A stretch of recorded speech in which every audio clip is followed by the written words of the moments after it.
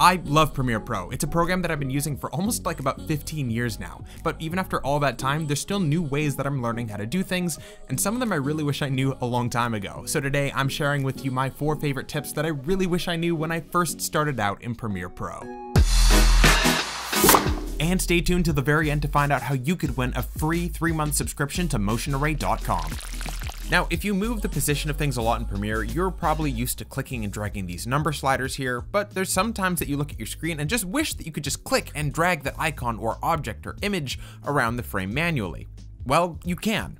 By highlighting the layer that you want to move and clicking to highlight the motion section, you can now click and drag that item around your frame. And if you activate keyframing, then these changes will actually produce new keyframes when you move forward or backward in time. And if you still wanted to lock in just moving things horizontally or vertically, you can just hold shift while moving and it'll lock that motion in only one direction. Now, if you're working on a project and you've got a lot of text, you might be horrified if your client comes back to you and says, yeah, I want to go with a different font.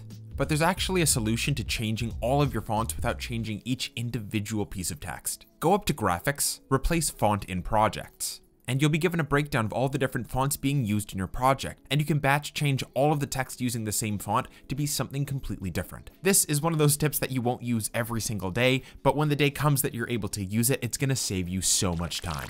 Now, this next one's just a nice quick setup to make your life a whole lot easier. If you have multiple clips or images of different sizes, then you can be frustrated when you drop in a bunch and some just don't fit in at all. Some are too big and some are too small. So the normal solution is that you can just right click the image you want to change the size of and then click set to frame size, but this gets ridiculously tedious doing it for every single one. Instead, you can just go up to Preferences, Media, and set default media scaling to set to frame size.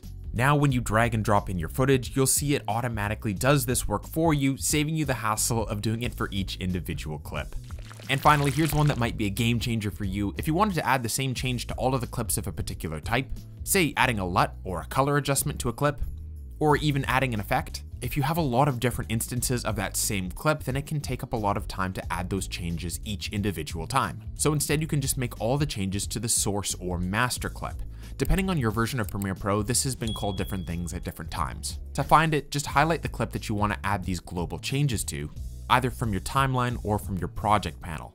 Now when you go to your effect controls, you should see something like this, but if you go over here to the left, you should see either master or source. By clicking this, you'll see probably a blank page, which is why I think this tool is so often overlooked. But now if you add in the change that you want to make, say for example it's a color change with a LUT, all you have to do now is make those changes here, or copy and paste those changes into this source section. And now that change has taken effect anywhere that source clip is present within your timeline.